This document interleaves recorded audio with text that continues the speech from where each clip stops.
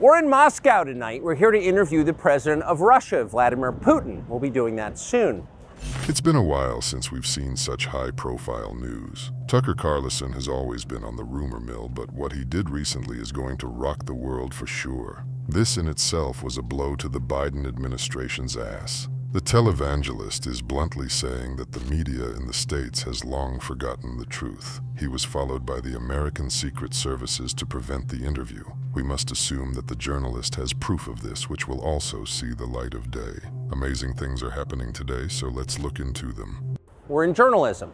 Our duty is to inform people. 2 years into a war that's reshaping the entire world, most Americans are not informed. They have no real idea what's happening in this region, here in Russia or 600 miles away in Ukraine. But they should know. They're paying for much of it in ways they might not fully yet perceive.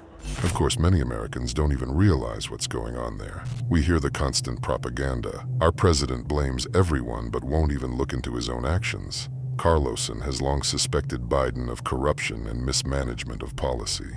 He knows that Trump's policies are more correct and directed at our country. Carlson has said many times that he will vote for Trump and support him. At least each of us deserves to hear the truth.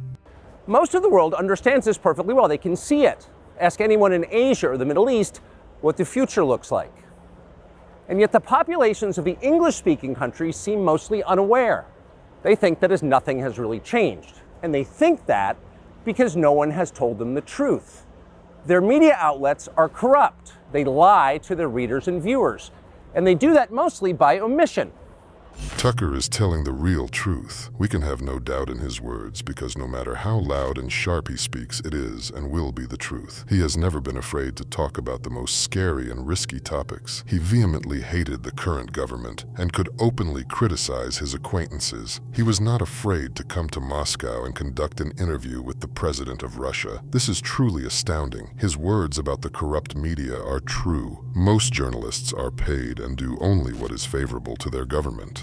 For example, since the day the war in Ukraine began, American media outlets have spoken to scores of people from Ukraine, and they have done scores of interviews with Ukrainian President Zelensky. We ourselves have put in a request for an interview with Zelensky, and we hope he accepts. But the interviews he's already done in the United States are not traditional interviews. They are fawning pep sessions specifically designed to amplify Zelensky's demand that the U.S. enter more deeply into a war in Eastern Europe and pay for it. The USA has spent about $46.6 billion on military aid to Ukraine. This figure makes Washington the leader among all Kiev's allies. At the same time, European Union countries sent $38 billion to the Ukrainian armed forces. Of these, Germany, Denmark, and Poland are the largest donors. The United Kingdom has also promised to allocate $7 billion for direct military aid. It's funny for you to hear that, isn't it? Our country has been helping Ukraine since the beginning, and our media continues to support us. Our taxes go to Ukraine, and there is nothing we can do about it. At the same time, our politicians and media outlets have been doing this, promoting a foreign leader like he's a new consumer brand. Not a single Western journalist has bothered to interview the president of the other country involved in this conflict, Vladimir Putin.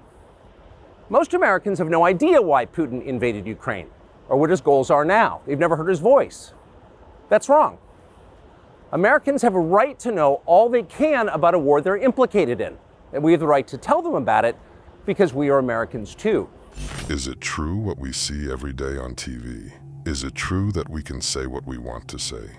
Do we know that our country has a bright future? I think these questions will remain open until we can see Tucker's full interview with Putin. At the moment, it is known that it will last 2 hours and we will be able to discover a lot of things we didn't know before. What do you think about that? Write your opinion in the comments and do not forget to watch other shocking news on the channel.